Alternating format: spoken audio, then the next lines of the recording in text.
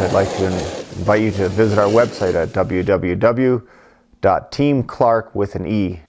Because you want your mitts with you at all times, everybody that runs distance sled dogs usually has a set of retainer strings, commonly called dummy strings, and they work just like this. They go over the top of your neck, the string is across your chest, your gloves hang down, and you can adjust the length for your preference.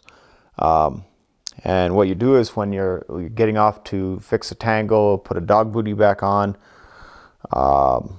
necklines, adjusting tug lines, anything like that, you can take your mitts and twist them 2 or 3 times behind your back.